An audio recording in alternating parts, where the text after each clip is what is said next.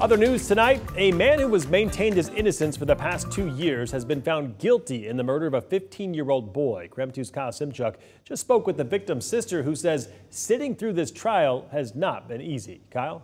Well, her brother Preston was a freshman at University High School. He was shot to death outside an apartment in 2021. Stephen Yohler pulled the trigger, but isn't the only person awaiting sentencing. Funny, goofy. He just do teenage stuff.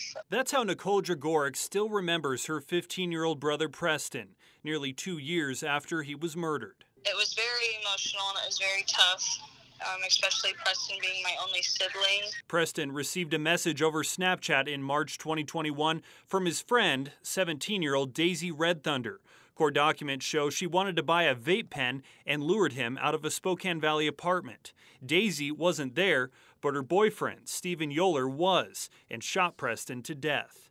Yohler and his girlfriend were arrested shortly after the murder. She pleaded guilty last May to rendering criminal assistance and conspiracy to commit first-degree assault.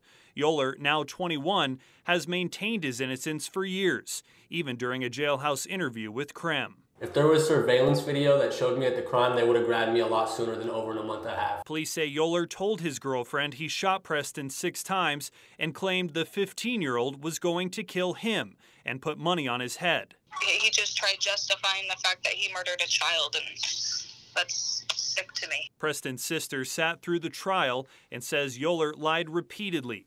His girlfriend testified against him. I feel like she did have some remorse, considering Preston was her friend. Jurors found Yohler guilty Tuesday of first-degree murder. It was a big relief for Preston's family. He deserves life. Me and my family, we just want to thank the jurors. We didn't get a chance to thank them before they left the courthouse.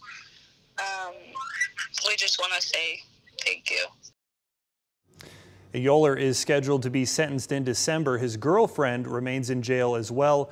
Her sentencing is scheduled for February. In the studio, Kyle Simchuk, KREM 2 News.